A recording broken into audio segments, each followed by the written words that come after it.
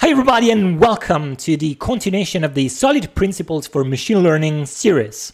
Today we're going to be starting looking into the first solid principle, which is the single responsibility principle. The video is going to be divided into two parts. The first one will provide you with a theoretical understanding of the principle. The second one will provide you with an example, very minimalistic example in Python, where we'll see how the example violates the single responsibility principle, and we're going to try to fix it. Okay, let's start with the definition of the single responsibility principle. Here it goes. A module, a class, or a method should be responsible for a single functionality of a software system. This statement says that at any level of your code, your components should only focus on a single functionality. There are many other definitions of the single responsibility principle. Now, I want to provide you with another definition because I'm sure it's going to help you understand the single responsibility principle more and give you more context. This one is also provided by Uncle Bob, who says that a class should have only one reason to change. I'm sure this may feel a little bit mysterious as a statement, right? And probably the reason is because we really don't know what reason means in this context. But Uncle Bob says that reason is connected with the concept of an actor. If we reread this statement using actor instead of reason, we can parse it saying that a class should only serve one actor and all the changes of this class should be connected with the needs of this actor. And here it goes, the connection between reason and actor. Now you may be wondering, but what's an actor, right? And there are many different types of actors. The most typical one is just a person or a role.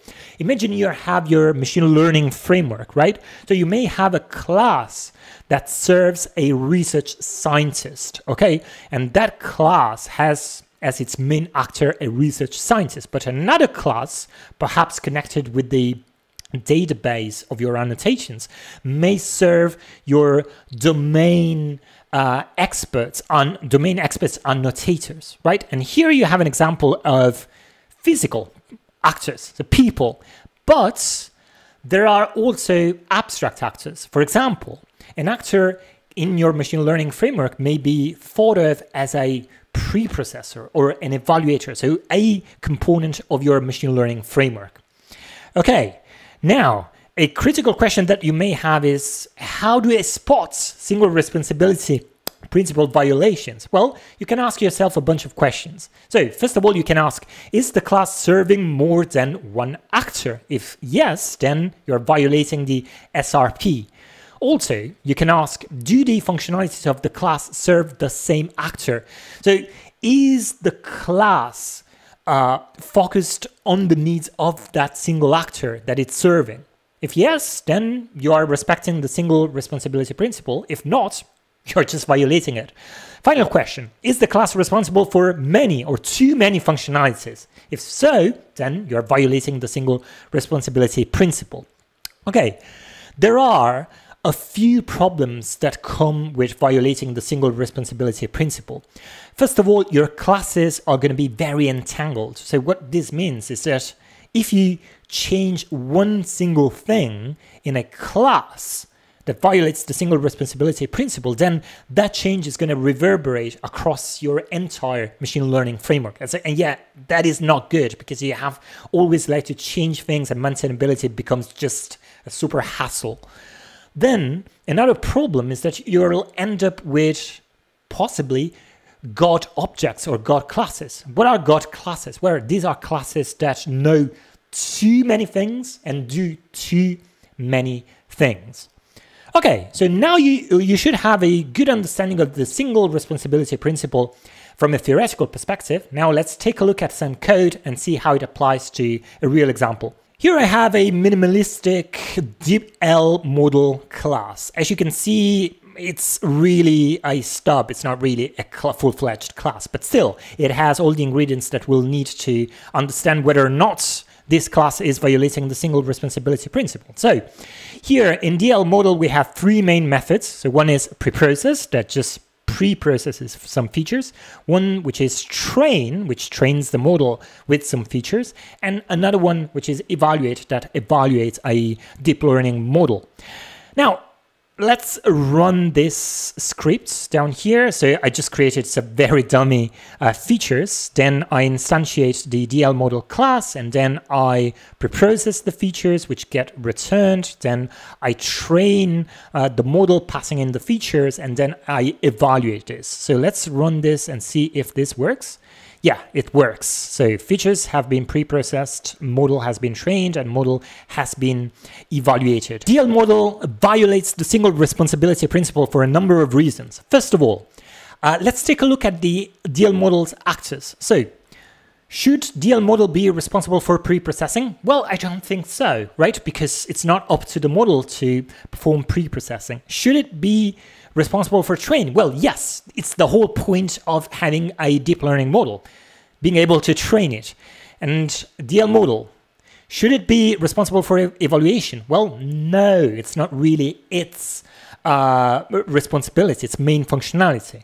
So here I have like a simple graph that explains that. So DL model, it's serving three different actors: the model itself, the evaluator actor, and the preprocessor. So it's inherently going against the single responsibility principles.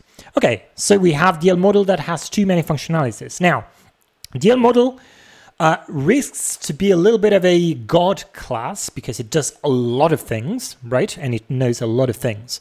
Now, another problem that we have here is that, say, for example, you want to change some pre-processing. Well, that is not just encapsulated by itself, but rather you have to come here to this DL model class that does a bunch of things and then change it here. And this will just, so basically every time you want to change a pre-processing part, you have to change the DL model part as well, which is not good.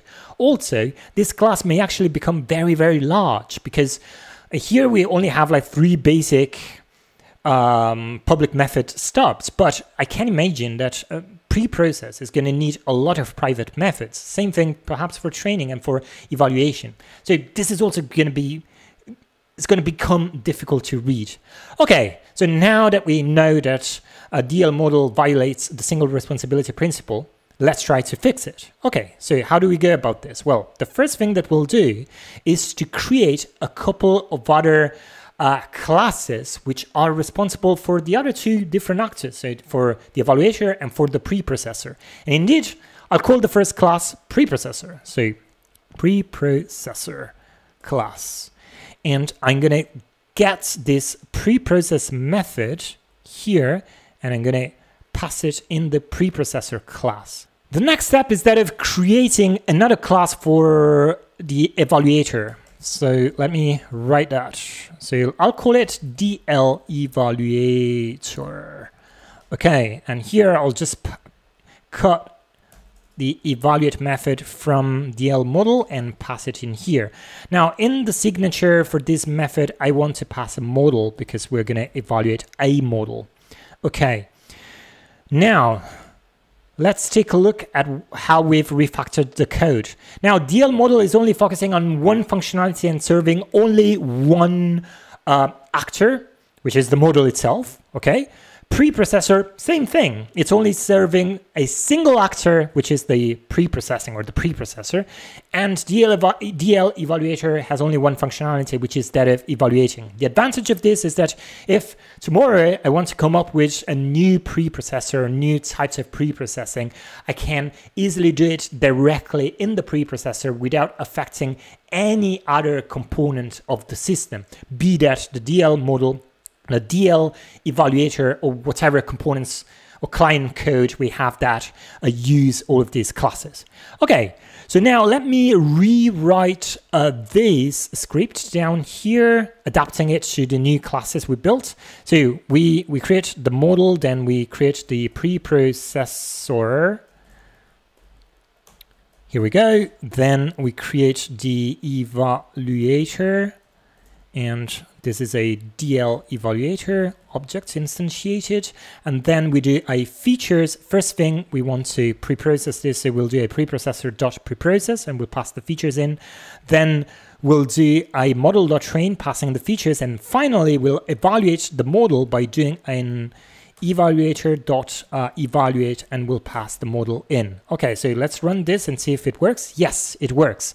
Now, the functionality is basically the same, but this time with this new design, we solved the issue of the single responsibility principle violations.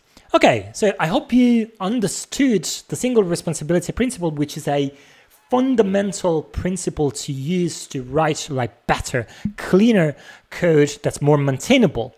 Now, in the next video, we're going to start looking at the second principle, which is the open-closed principle. That's all for today. I hope you enjoyed the video. Cheers for now.